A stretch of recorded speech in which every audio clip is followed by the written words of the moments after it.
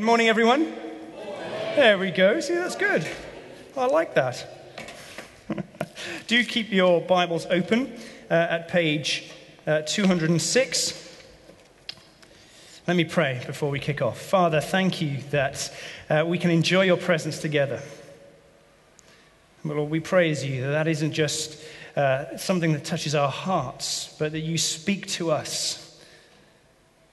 We can hear what you have to say to us. And we pray this morning that as your Spirit reveals new things to us, may you renew our minds and touch our hearts and change our lives for your glory. Amen. Amen. I am excited. Are you feeling excited? We're in a new series this morning. You may have noticed. We are in the Old Testament. We haven't been in the Old Testament for a little while. We are in a series called Moving In, which is going through the first half of the book of Joshua as the people of Israel cross the Jordan and enter into the promised land. And this morning, we're looking at Joshua 1, which is the beginning of the next generation. But before we get there, and because we're not in there that often, I wanted just to begin with a little introduction, if you like, to the Old Testament. How do we read the Old Testament?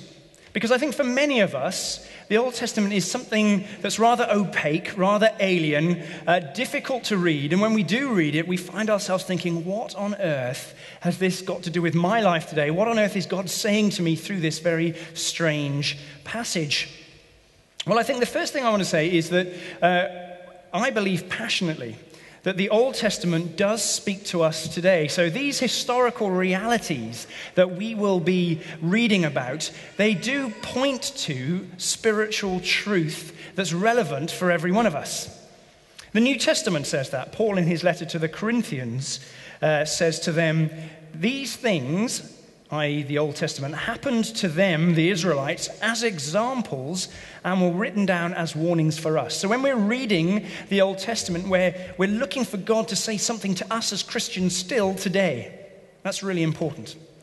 But I think there are three key themes that I just want to flag up that I think will not only kind of help us understand a little bit more what's going on in Joshua, but actually will help us understand what's going on throughout the whole of the Old Testament. The first of those themes is covenant. The Old Testament is all about covenant. That's our relationship with God and his faithfulness to us as his people. God enters into relationship with us, and it's that relationship that gives us a sense of identity, an understanding of who we are. That's one theme that you need to be looking out for all the time. The second is kingdom. Because the Old Testament is all about God's reign and rule breaking into the world. It begins with God's call of Abraham and then the creation of Israel and on into the New Testament. And that's about not our identity, but our calling. What's our vocation? What is it that as God's people we are to do? So there's covenant and there's kingdom. And the third theme is Christ. On every page, in every sentence, look for Jesus. Look for Jesus.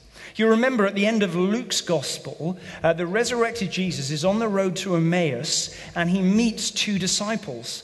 And they're feeling depressed because they thought that Jesus was the Messiah, but he'd been executed, so obviously he wasn't. And Jesus says to them, I need to explain something to you. And he opens the Old Testament to them.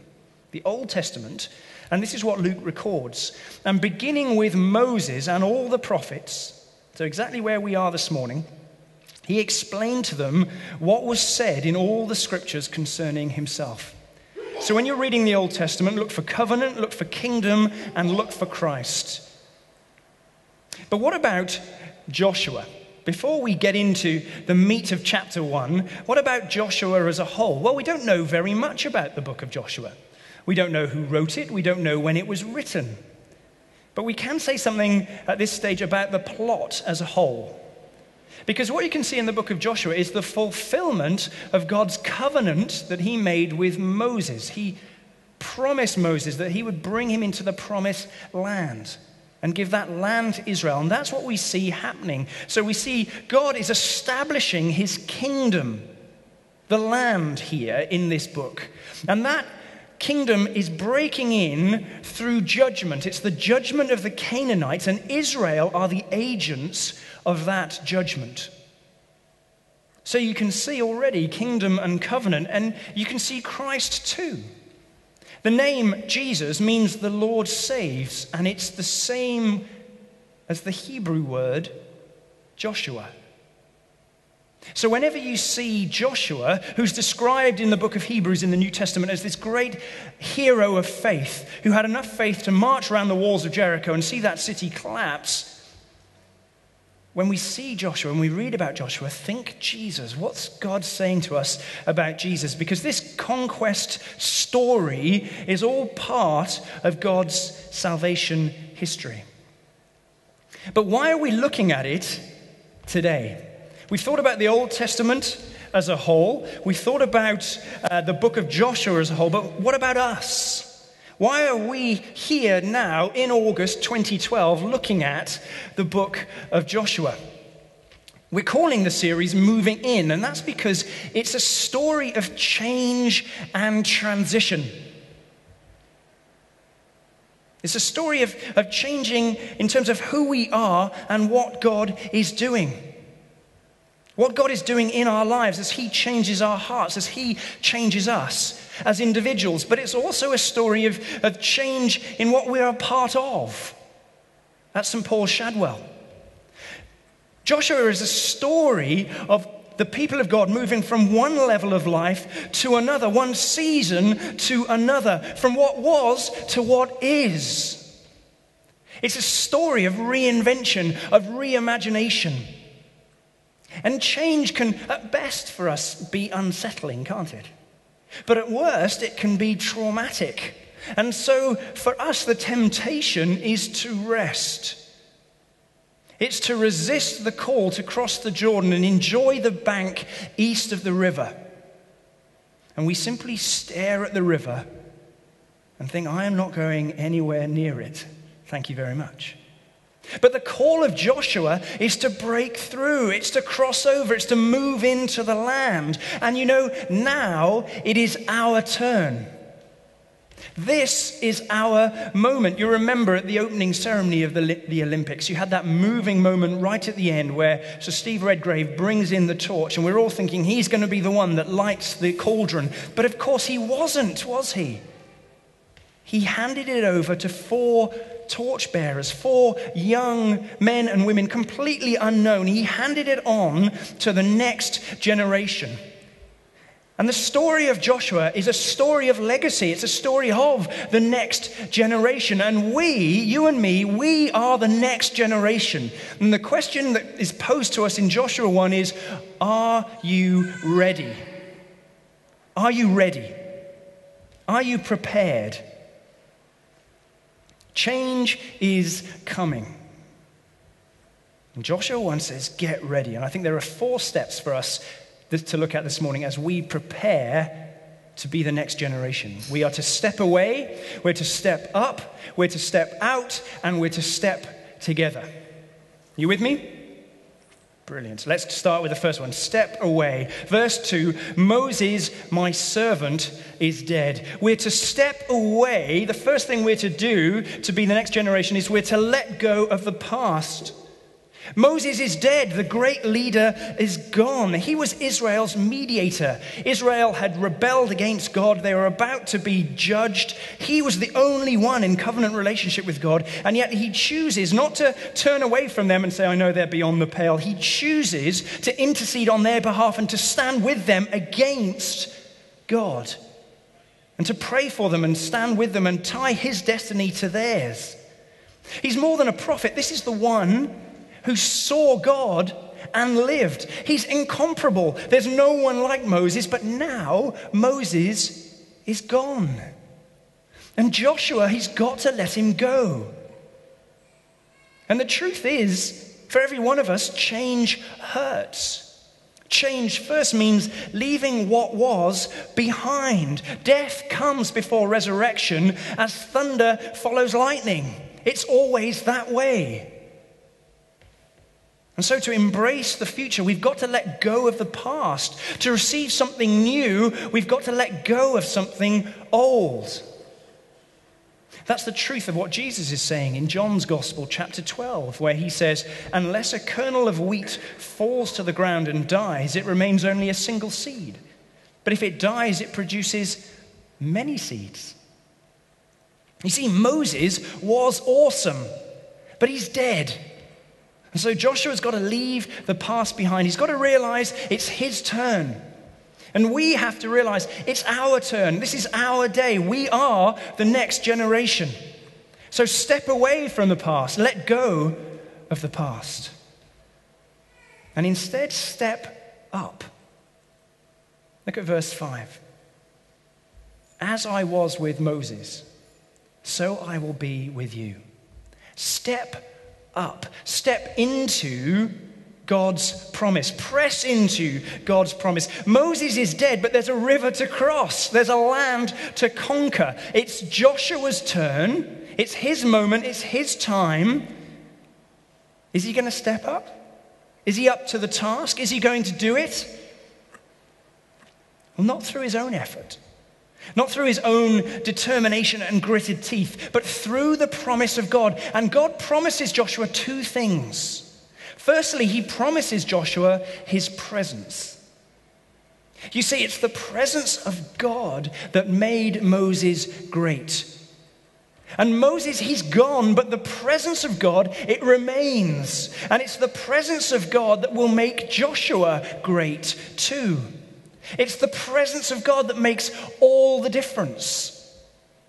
It's the presence of God that assures Joshua that he is loved. It's the presence of God that affirms him that he is walking with God and doing the right thing, even when everyone else is telling him that isn't so. The presence of God, it is enough for every one of us. So press into the presence. God promises his presence, but he also promises an inheritance. Look at verse 4. God promises Joshua the land, and then he goes on to describe the land, and what a land it is. The borders of the land are huge. It's an extraordinary promise. There is nothing like God's inheritance. There is nothing like God's future. Nothing compares to it. The inheritance is far greater than the obstacle. The land is amazing, and when you look at the land beyond the river, you realize the river is just a muddy trickle. And that land, that inheritance, is a gift from God. God promises Joshua he will take it. He guarantees his success wherever he puts his foot.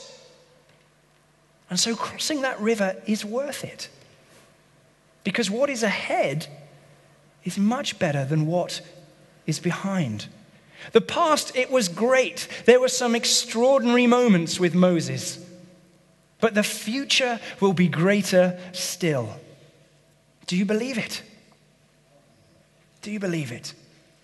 So step away, let go of the past. Step up, press into God's promise. And thirdly, step out. Verse 7, famous words. Be strong and very courageous. Step out, says God. Risk everything. Moses is dead. The past is gone. God's promise, though, remains. But God's promise always has a purpose. You see, Joshua has a mission. He has a task. He has been given by God a calling. He has something to live his life for, something to devote himself to, something to dedicate all that he is to sacrifice himself for, to give his everything to. But often we find that that frightens us, don't we? So the promise of God's presence and his inheritance is welcomed. That's something we want. But God's purpose in our lives is feared. But the Old Testament makes very clear that God's promise and his purpose, they always go together. You cannot have one without the other. And that means here, God says to Moses two very important things. The first thing he does is he dismisses discouragement. Verse 9, the second half of verse 9.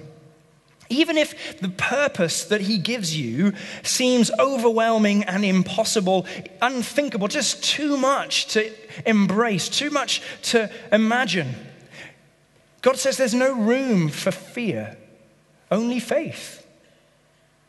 One writer describes discouragement as the leukemia of the soul. Just as leukemia attacks the blood that gives us life, so discouragement attacks our life-giving passions, our calling. So God tells us to dismiss discouragement. And instead, he commands us to be courageous. You see how the promise of God is followed by an instruction here, an exhortation, a command.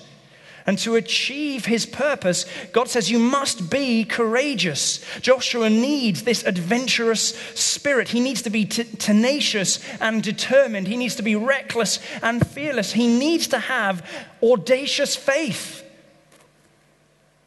But where is that faith going to come from? Where's it going to come from? Is he going to have to dredge it up from within his own heart, his own soul? Well, what we see here is that courage comes from constancy. You see, this movement of promise and purpose, Joshua has seen it all before. He's seen it in Abraham, where God promises him and then gives him a purpose. He's seen it in Isaac, in Jacob, in Joseph. Of course, he's seen it in Moses. And he has seen that God keeps his promises again and again and again. And we see his purposes fulfilled time and again. And that's precisely why God says to him, be courageous. And to do that, you need to know the book. Have the book on your lips. Recite it day and night.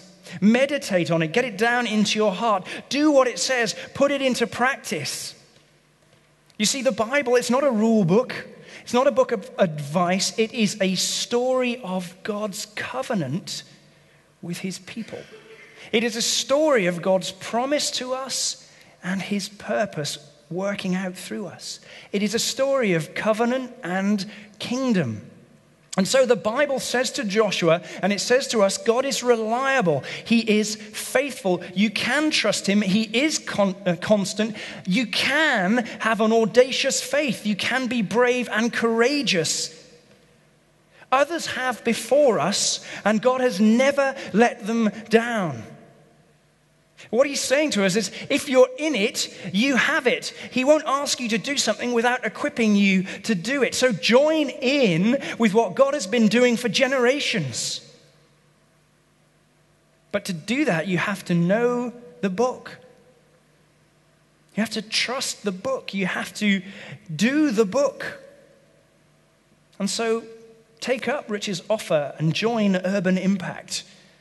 You don't have to give up work in that year. You can just say, this year I'm going to focus on my own discipleship. I'm going to learn. I'm going to grow. I'm going to dedicate Thursday evenings to growing deeper in Christ. I'm going to spend once a month at the School of Theology and dig into Scripture. It's our Bible track this year. What a great time to do that. So step away, let go of the past, step up, press into God's presence, and step out. Risk everything. Pursue his purpose. And then fourthly, step together. Look at verse 16. Whatever you have commanded us, we will do. And wherever you send us, we will go. So Joshua here is saying, step together. Trust everyone. The past has gone, the present remains, we've got a purpose to pursue, and to do that we need to pool our resources together. We are in this together. Do you notice how much unity matters in this first chapter of Joshua? It is perhaps the most significant thing that the writer wants us to grasp. And we only really understand that when we recognize that the people of Israel, their history almost came to an end. Certainly in the mind of Moses. In Numbers 32, these 2.5 tribes, they get to the river and they look at the river and they look over their shoulders and they think to themselves, wow, this land's quite nice. I can't really see across the river. God says that's the promised land. But actually, this is quite comfortable. I think I'm just going to sit here. And they say to Moses, we've decided, these 2.5 tribes, that this will do us. Is that all right? You guys, if you still want to go and cross the river and conquer that land and take on those incredibly scary Canaanites, you do that. But we're happy and content where we are. Thank you. And Moses loses his rag because he sees that this disunity could break the people of God completely. And so he promises judgment. There will be another Kadesh Barnea where the people of God were swallowed up as God's judgment came upon them. And the tribes in terror promised that even though they will stay in this land, they would go and help. Their fighting men would fight with the other tribes and help them take the promised land. And Moses said, okay, that's fine. But we need to remember there's no opt-out clause in the people of God. There's no opt-out clause in the church. Whether that's for us as individuals or for us as a church, there is no opt-out clause. And that means that all of us have something to give. Do you notice God makes a promise here to Joshua as an individual in verses 1-4. But he also makes a promise to his people in verses 5-9. He makes a promise to you and to me that he will be with us, that we are to take the land, that we are to be strong and courageous. And Joshua's response in verse 10 is to mobilize the people. Do you see what happens? Everybody gets ready. So in this scene, what's your role? What's your role? How are you playing your part? How are you serving this morning? If you are not on any team, I want to encourage you this morning, before you leave, to sign one of those join a team cards and join the hospitality and welcome team. That's all you need to do. It's the most enjoyable job in the church. And in this service, we need you. So join the welcome team. Say hello to people on the door. Make them feel like they're coming home for the first time. You see, in the church, we have a movement into the life of St. Paul's. We begin with explore, and you do that maybe by coming on the Alpha course, or you do that by attending a Sunday service. But then you move from explore to belong, and you join a connect group where you find community, and you build relationships, and you make friendships together. But you don't stay in belong, you then move to serve. You join a team. You use the gifts God's given you to bless the church together as a family. And then you move from serve to learn. As you think, I want to grow in my discipleship. I'm going to go on the marriage course. I'm going to go on the marriage preparation course. I'm going to go on the School of Theology. And then you move from learn to give. That last conversion that Luther spoke about, the conversion of the wallet. And as we've gone through that journey, we find that we are preparing ourselves as the next generation. We are moving along. We're moving into the church. So we all have something to give, but we all have someone to help. You notice how Joshua delegates to his officers, verse 10, and it's the officers, not Joshua, that go through the camp. These 2.5 tribes, they commit themselves to Joshua. They say, yes, we have a part to play. We may have settled for less east of the Jordan, but we are committed to more. What you say, we will do. Where you send us, we will go. So who are you committed to? this morning? Who are you helping? Who are you investing in? I said last week that you'll be hearing a lot about this idea of apprenticing one another, of being someone's coach and being coached by someone else. And I want all of you to be in that place where you're in the middle of two other relationships, someone you are coaching and someone who is coaching you. That's how discipleship works. That's why Joshua was discipled by Moses, why Joshua disciples his officers and sends them to do his work for him. So we all have something to give. We all have someone to help. So step away, let go of the past, step up, press into God's presence, step out, risk everything, pursue his purpose for your life, and then step together. Trust everyone. Pool your resources.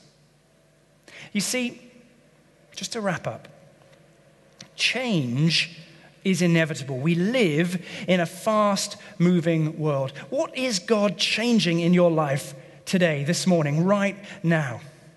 Where are you moving from one level of life to another, one season to another? Where are you moving from what was to what is? And are you ready for that change that God is working out in your life? And change is happening all around us. We are becoming the church of tomorrow. Invite 2012 has changed our culture. We have seen new disciples made. We have seen salvation take place. We've seen transformation occur. We've seen new members join the church. In January 2013, we're planting into St. Luke's Millwall. Are we ready for the change that will bring? As we continue to reinvent and reimagine ourselves. The temptation will be to rest and to resist, but the call of Joshua is to break through, to cross over, to move in, and it is now our turn. It is now our moment. So are you ready? And that's when you yell back at me, yes, we are. Amen. Let me pray.